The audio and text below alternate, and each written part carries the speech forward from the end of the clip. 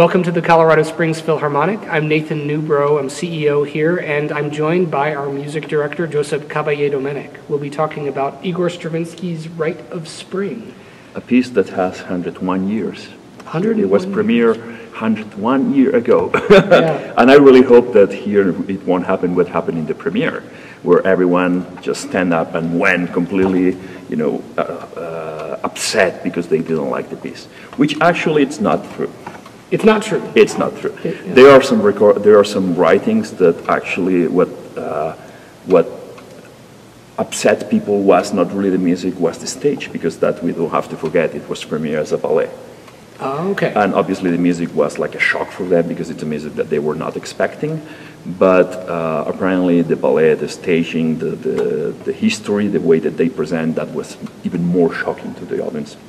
Because the ballet, it's about pagan ritual where everyone is sitting and looking at a very young dancer, how she dances until she dies. So it's kind of a sacrifice, to have a better spring. And already the theme, it's kind of dark one, and the staging of the premiere was like very shocking for them. And obviously the music was kind of totally unfamiliar for them, and that's why people just stand up. And it was a very big controversy. But that was 101 years ago.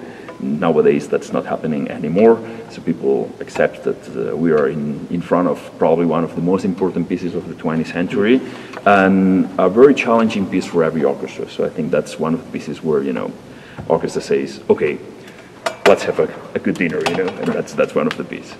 And it's a huge piece. It utilizes a huge orchestra. It's a huge orchestra stage. It's winds at 5. It requires instruments that are not like normal, like an alto flute, or they have other instruments, percussion instruments, celesta, everything. So it's a huge piece, and actually it's not very long. It's just half an hour piece, but it's an amazing piece. Yeah, and it utilizes the orchestra in a whole new way. Now, this was Stravinsky early in his career. That was early in his career. But it was not his first ballet. So Stravinsky, he got into, let's say, the Paris musical scene through the hands of the Aglev and the Ballets Russes, and he did the first one, which was the Firebird, then Petrushka, and at some point then they decided to do this one, which was the third one, and more elaborated than Petrushka, and even more elaborated than first than Firebird.